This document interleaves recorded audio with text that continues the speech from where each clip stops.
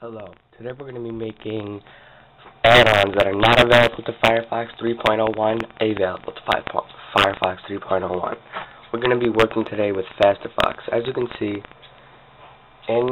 this is not available to this browser. So what we're going to do is open up a different browser, like say Internet, and you're going to need to log in for this though. As you can see, I'm logged in. Then download Fasterfox 0.2001, save it. My suggestion would be saving it to the desktop just so it's more accessible.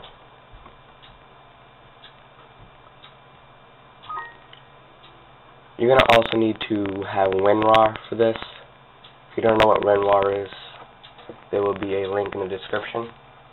So right click the add-on, open with WinRAR archive.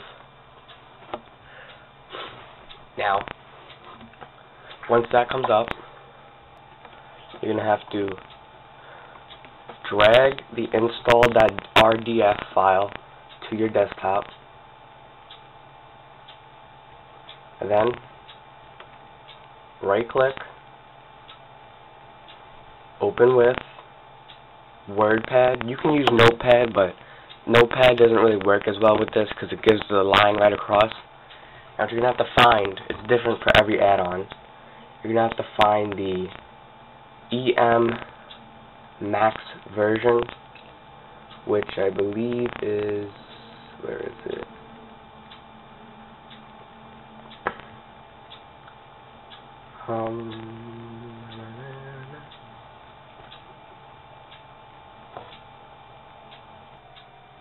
As you can see, as here it says EM Mac version 2.01. Well, depending on what browser you're going to be going in, you're going to want to change that to 3.01. And here's the min version, that doesn't really matter. Once you did that, file, save as, install.drf to the desktop. Yes, you want to replace it. Exit this out.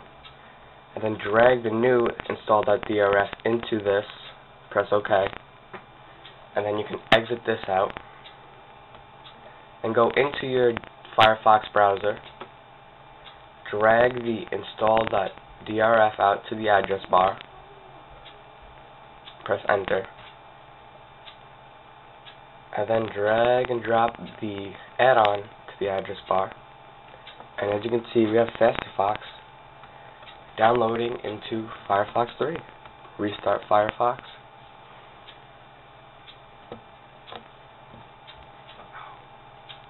And look, we have Fasterfox. As you can see, Fasterfox down here. Page loaded in 0.378 seconds. And this it's not only for Fasterfox. You can do this for any add-on. Keep that in mind. Hope this helped, and have a good day.